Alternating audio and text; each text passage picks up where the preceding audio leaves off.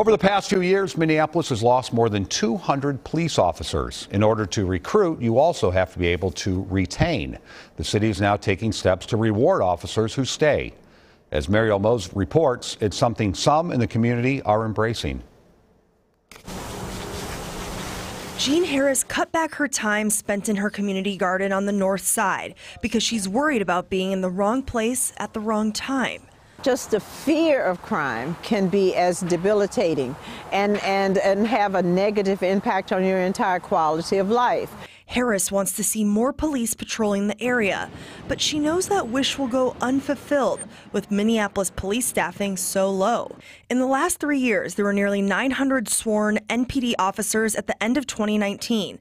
That number slightly dropped in 2020 and then took a dramatic drop at the end of last year. Today, MPD only has 602 officers, 300 less than they should. So moved. Second. On Thursday morning, the Minneapolis City Council expanded on a one-time bonus pay of $7,000 for MPD employees, both unionized and not, for staying on the force. This is the city's way of rewarding officers for their loyalty. We appreciate a tangible form of acknowledgement that our job matters, and I don't think that we can overemphasize that when it comes to the police. The council took another step forward towards a new police chief. They voted unanimously to approve Mayor Frye's nomination of Brian O'Hara to go to a public hearing in the coming weeks, something Harris is excited to see progress on. We need someone who's aggressive and perhaps has that hard edge to him where he's going to be no nonsense. Just like she won't be giving up on growing her vegetables during a dry season. I'd never accept failure.